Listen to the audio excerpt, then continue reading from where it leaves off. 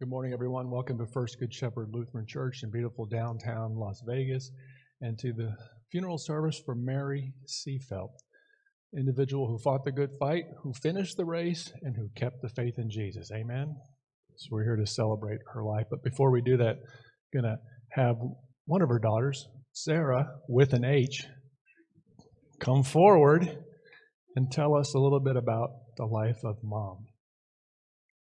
It's nice when a family member can do this. It personalizes the service. And let's say good morning, Sarah. Good morning. Good morning. When I think about my mom, the words that would best describe her are happy, joyful, strong, determined, loyal, tenacious, wise, kind, stubborn, but I can confidently settle on the word love. My mom was so full of love. You would see it in every aspect of her life. I was told she was a happy child. I don't doubt that. None of us would. She loved her parents. She loved her big sister, her big brother, and little brother. She was all about family. She loved her grandma. She said when she was a little girl, she'd go pick flowers, I believe, from the cemetery and take them to her grandma's house. She said a few times over the years growing up, quite a few times over the years, that she can't wait to see her grandma again. She loved her grandma so much that I know for a fact that the moment she entered into heaven, her grandma was the first person she saw. She loves my dad. In 1969, my dad walked into Stroh Die Casting, and my mom was up front. She worked on the office side. He worked in the, I want to say the foundry or the shop. They couldn't mingle together. Mom had a boyfriend at the time, and Dad knew that he couldn't ask her out on a date, not because of the boyfriend. He's challenge accepted. So he quit his job, and he went to go work construction so he could ask Mom out. They rode that roller coaster ride of marriage for 53 and a half years.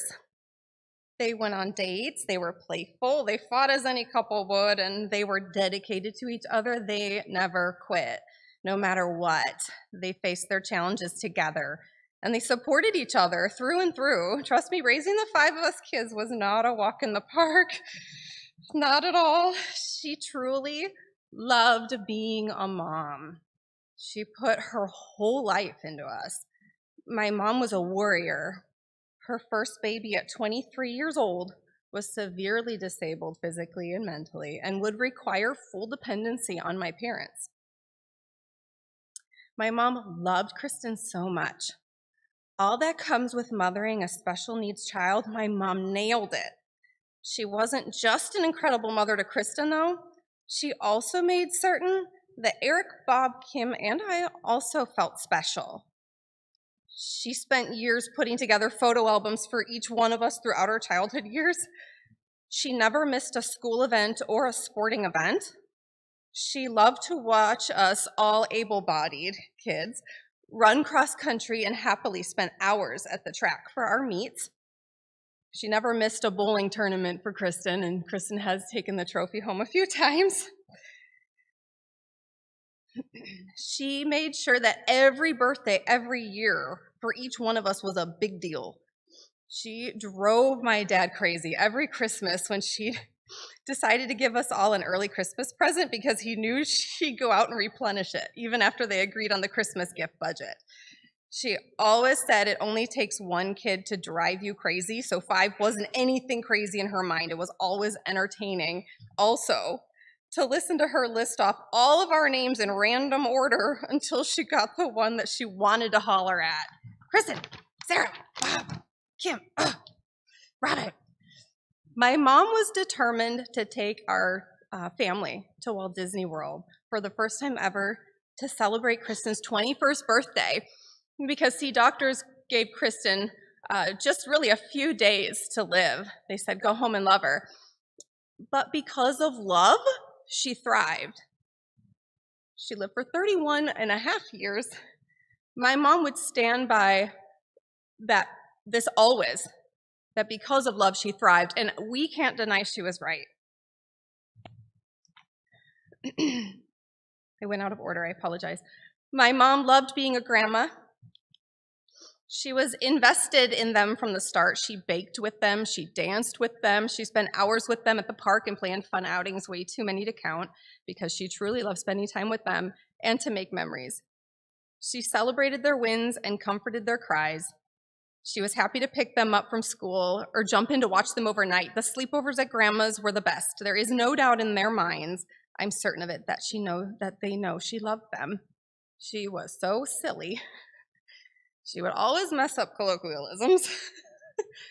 I can hear her laugh ring in my ears. It was kind of a two-syllable that invited you to laugh with her. When we'd bug about what we're having for dinner, she'd say, "Dog poop on a bun." She was always cooked dinner for us. We almost always sat down as a family for dinner every night. It was her slop-together spaghetti that I think of when I think of family dinners.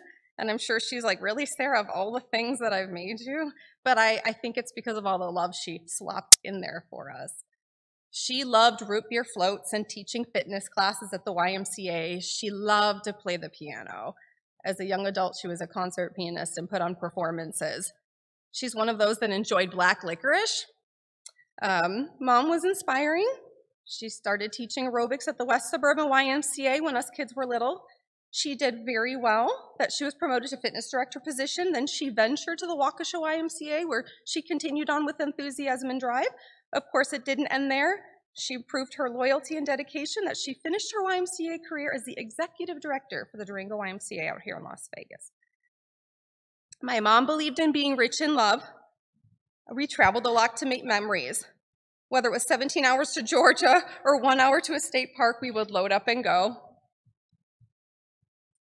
I'm going to miss her hugs. I can speak for the rest of the family and say they will too. We'll all miss her bright, cheerfully genuine smile. She is a beautiful soul. She was kind. She was giving. She poured so much love out of herself into others. Mom, thank you for everything that you were and still are to all of us. You may have flown off to heaven, Mom, but you left us with beautiful memories and a very strong example of God's love. Mom, thank you for your love. It will be what we all carry with us as we make our way home too.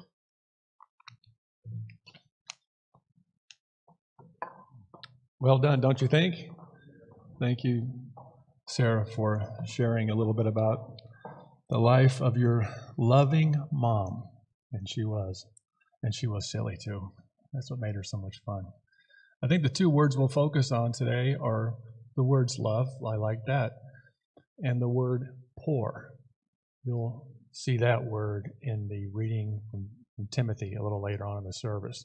Now I'm doing the clicking as we go through the worship service. We're going to turn our thoughts from Mary to the Lord Jesus Christ, the author and perfecter of her faith, the God who made her, who created her, and most importantly, who loved her. By the way, He loves you too. So if I get it wrong with the clicker, if I'm a little behind, please forgive me. I know that Mary would. We celebrate the life of Mary by beginning this service in worship in the same name that was given to her in her baptism, the name of the Father, the Son, and the Holy Spirit. Amen. Let us sing the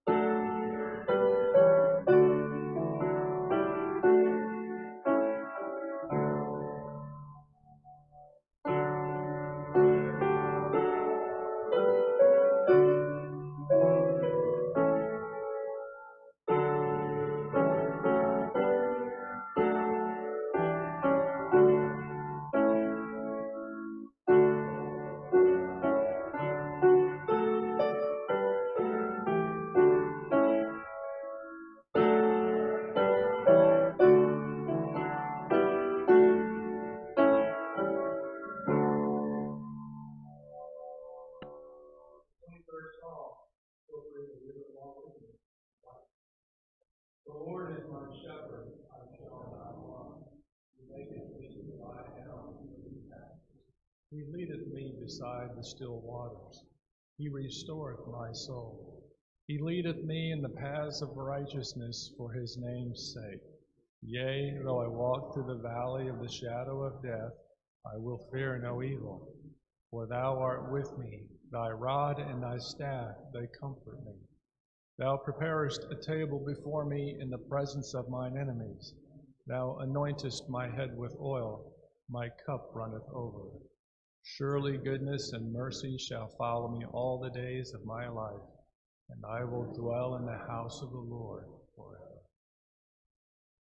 The Old Testament reading is from Job, the 19th chapter. He said, "Oh, that my words were recorded, that they were written on a scroll, that they were inscribed with an iron tool on lead, or engraved in rock forever. I know that my Redeemer lives, and that in the end he will stand on the earth. And after my skin has been destroyed, yet in my flesh I will see God. I myself will see him with my own eyes, I and not another. How my heart yearns within me." This is the word of the Lord. Thanks be to God. The Epistle, 2 Timothy, the 4th chapter. The Apostle Paul wrote, "For I am already being poured out like a drink offering, and the time for my departure is near. I have fought the good fight. I have finished the race. I have kept the faith. Now there is in store for me the crown of righteousness, which the Lord, the righteous judge, will award to me on that day, and not only to me, but also to all who have longed for his appearing." This is the word of the Lord. Thanks be to God. Let's rise for the Holy Gospel. St. John, the 14th chapter. Glory to you, O Lord. Jesus said, "Do not let your hearts be troubled. You believe in God, believe also in me. My Father's house has many rooms. If that were not so, would I have told you that I am going there to prepare a place for you? And if I go and prepare a place for you, I will come back and take you to be with me, that you also may be where I am. You know the way to the place where I am going." Thomas said to him, "Lord, we don't know where you are going, so how can we know the way?" Jesus said, and please read along with me the rest of it, "I am the way and the truth and the life. No one comes to the Father except through me." This is the gospel of the Lord. Praise to you, O Christ. We're seated. Well, we're going to pray first before. Go ahead and be seated. You can be seated. Lord God, Heavenly Father, we're thankful that Mary was a grateful believer in Jesus. Nothing else really matters. This life is so short, it's the blink of an eye compared to eternity. Help us all to remember that and to walk in faith with joy and with love as Mary did. In Jesus' name we pray. Amen. We sing.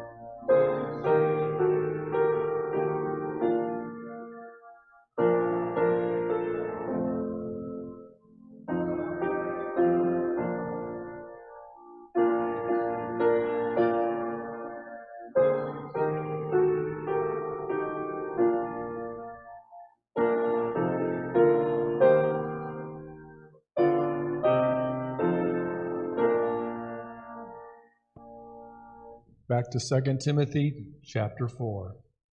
Paul said, "For I'm already being poured out like a drink offering. The time has come for my departure. I fought the good fight, I finished the race, and I've kept the faith. Now there is in store for me the crown of righteousness." As Mary often heard at the beginning of the sermon, these words from Paul: "Grace and peace to you from God our Father and our Lord and Savior Jesus Christ." And all God's people said, Amen. I like to tell the same story at funerals, so FGS members, you probably heard these, but not everybody else is an FGS member that's here. And they apply. And the story is told about a minister who came back to a church to preach, and the people hadn't seen him for years. And one of the elders said, you are getting very gray and silver, Pastor Reed." And he didn't take it personally. He said, "I am getting older." And he thought about that, and in his sermon, he referred to the fact that he was whitening. And he said, it reminds me of a flower that appears in Switzerland called a snowdrop. A little white flower that comes up to the snow just before spring is here to let the world know that winter is about over. He said, "My winter's about over. I'm just about ready to enter the eternal springtime of my Lord." Well, if you haven't noticed outside, winter is just about over, right? Enjoy the cool air today, because it's probably not going to be here at the end of the week. I'm here to tell you today that Mary Seefeldt's winter is over as well, because she entered the eternal springtime of our Lord on Saturday, March 23rd. And that's why we're here in this place. Good place to be. It's a place that Mary liked to hang out. She liked to come to church. She liked to worship the Lord. She liked to smile and be joyful and sing His praises and thank Him for all the blessings, and even the wonderful husband and 5 children that she had, and all the grandchildren too. I mean, she set an example for everyone in the household. It wasn't a choice, Sometimes people say, "Hey, are we going to go to church this Sunday or not?"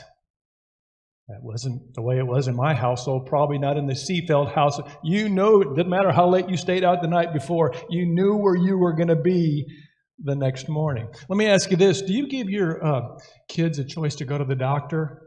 Do you give your kids a choice to go to the dentist? Yeah, a choice on whether to brush their teeth or not? Then why would you even say, "Hey, you want to go to church or not on Sunday?" No, that's something that we're going to do. That's built into who we are as a family, to honor the Lord Jesus Christ, to keep Him number one, to seek first His righteousness and His kingdom, and everything else will be yours as well. Amen? I think Mary knew that. That's how it worked. And that's how it worked with her family, her mom and dad. She had the privilege and the honor of being raised in a Christian home. Not everybody has the privilege and the honor to have Christian parents who bring them to the baptismal font. By the way, she was baptized, she was confirmed and married, all at the same church, Mount Calvary Lutheran in Milwaukee, Wisconsin. Do we have any Brewers fans in the house?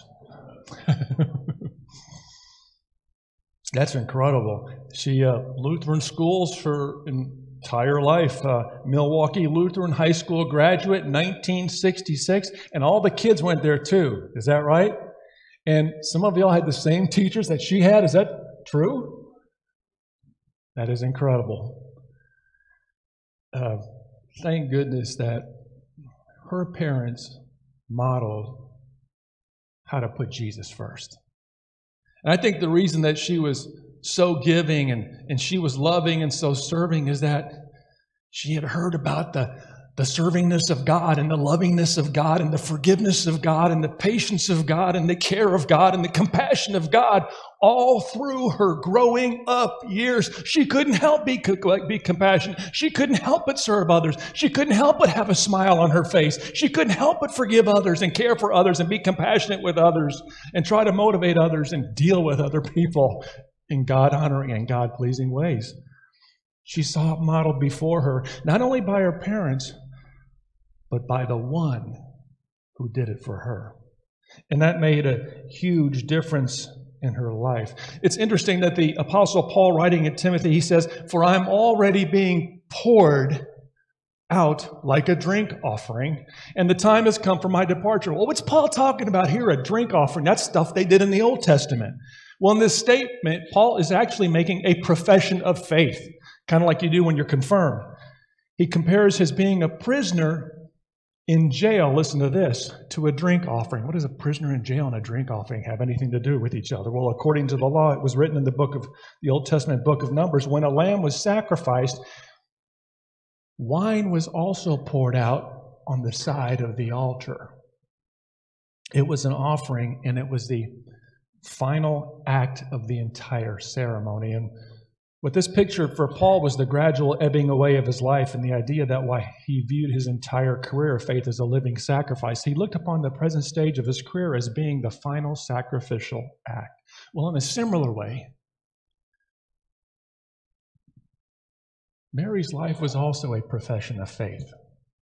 Throughout life's struggles, the highs, the lows, the ups and the downs, the 1-hour trips and the 17-hour trips, she remained faithful to the end.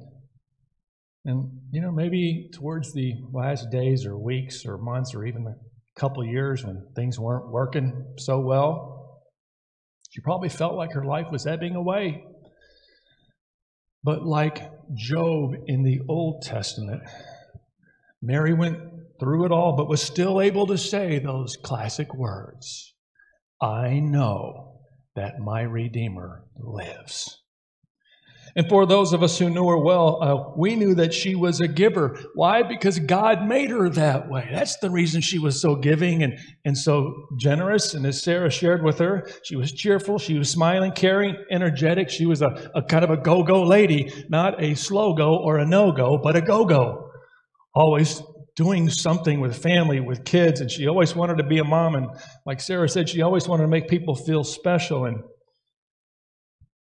she learned that Jesus had poured into her, given new life to her when she would remember that she was baptized, when she would read a portals of prayer, when she would listen to a boring sermon in church, when she went to Holy Communion to receive the body and blood of Christ. That's Jesus just like pouring into her. She couldn't help but pour into other people. That's how it works. You have nothing to pour into others if somebody's not pouring into you. You see that how it works? So God pours into you. Jesus pours into you through His Word, through baptism, through the Lord's Supper, through portals of prayer, devotions. You hook yourself up to the IV of Jesus Christ, and you just can't help but pour yourself into the lives of other people. Down in Texas, that's my home state, we have a bumper sticker that says, "Don't mess with Texas." Well, as a Christian, maybe we should say, "Don't mess with God and don't mess with the Holy Scriptures." Mary might have a bumper sticker that says, "Don't mess with her kids." Because her kids and her husband meant everything to her. And because God had poured His grace into her life, that's what she did with them. That's what she did with her grandkids. That's what she did over at First Good Shepherd Lutheran School, or when she was a director of fitness at the YMCA. Just continually, by the grace of God, pouring into the lives of other people. Well, she probably knew that the time had come for her departure, the impending death that awaits us all. The wages of sin is death, but the gift of God is eternal life. Had come to take her home. It was time to cross the finish line of life. She had not only fought the good fight and finished the race, but she had kept the faith that retained personal trust in God, her confidence in all of His Christ-centered promises. In the spiritual arena of life, she not only fought hard and ran well, but she was sustained to the end by a deeply rooted conviction that she would receive a prize, the glorious reward. And what is that reward for those who believe in Christ and remain faithful to the end? Well, it says in Timothy, a crown of righteousness. That crown is Mary's by right. It was earned for her almost 2,000 years ago when Christ died on the cross and rose from the dead. And from other passages, we learn that it means eternal life in heaven with Jesus and other believers. Well, a man who had written a great best-selling song was out driving his car, and somehow he got lost out in the country. He was probably driving somewhere in the rural area of Wisconsin. And he stopped by a farmhouse, probably a dairy farm, and up on the porch was an aged woman just sitting and rocking with dark glasses on. And he went over and saw the man in the yard, and he asked how to find the way. He got out the directions, and this man was just whistling all the time. And he said, "I'm kind of interested in your whistling. Why do you whistle all the time?" The farmer said, "Well, I whistle all the time because my wife became blind after 42 years of marriage. It was a terrifying thing for her. It made her feel very insecure. But I found that when I went outside and would whistle and just keep whistling, it was my way of telling her, 'Honey, I love you. I will never leave you or forsake you. And I will always take care of you.'" That's what Mary did for her family. For Kristen. For Eric. For Bob. For Sarah. For Kim. And the grandkids, Layla, Shelby, and Oliver. And oh, so many others.